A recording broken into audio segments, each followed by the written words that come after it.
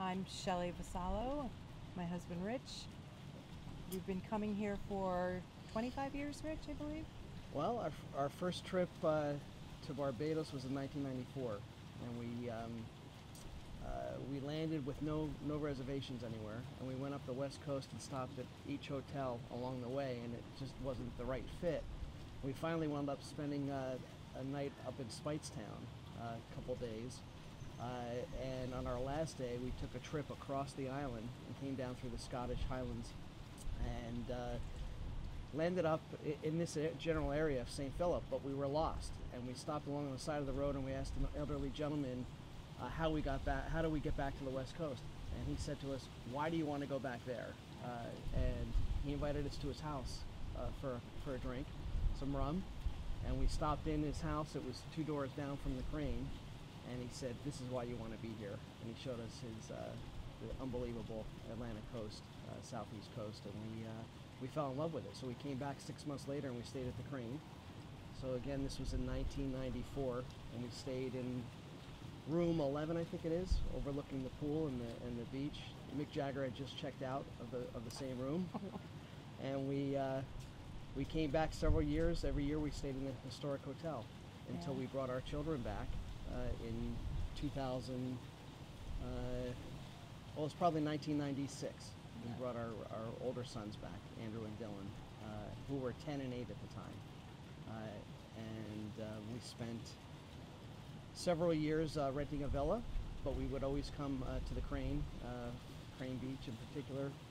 And then we would, my youngest son was born in 1998, so we didn't come to the Crane that year, but the following year, it was 1999, we came back with James, celebrated his first birthday here, and now 18 years later he's just celebrated his 18th birthday in Barbados at the Crane.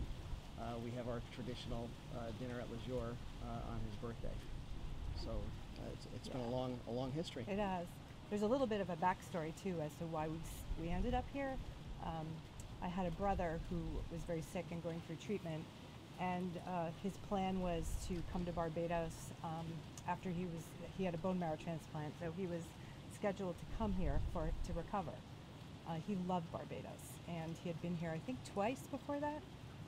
So sadly, he did pass away, but we still came to Barbados, and that really is the reason we came here. So I don't know, it makes me emotional to think about it, but the whole reason, we're here is really because of my brother. So he's brought our family together here, even though physically he's not here. So I still get emotional thinking about it, but he's been gone about 30 years. Yeah. But it's really been a family experience. My parents come, they're in their mid-80s now, and they're actually here, which is amazing. You can spot them on the resort because they walk really slow. They're a lot older, but it's been a great family vacation spot for us, and it brings us a lot of peace to be here. So we love it. So we've come back just the two of us, or we've been here with friends. So we like that flexibility too. But we always this is sort of our sacred time here with our family in March, and sadly we're missing one of our boys the last couple of years, but we'll get him here next year. We're already trying to figure that out. We've also spent Christmas and not New Year's Eve, Old Year's night. Old Year's night Love that. here, actually 4 or 5 times now, and that's real special. On my parents' 50th anniversary, they actually took my side of the family, my 3 siblings, 10 or 11 grandchildren, and we all stayed at the Crane for a week during Christmas and New Year, back in 2007. Yeah. Yeah, which was really exciting. Yeah, we've really fallen in love with it here. It's quite a magical place.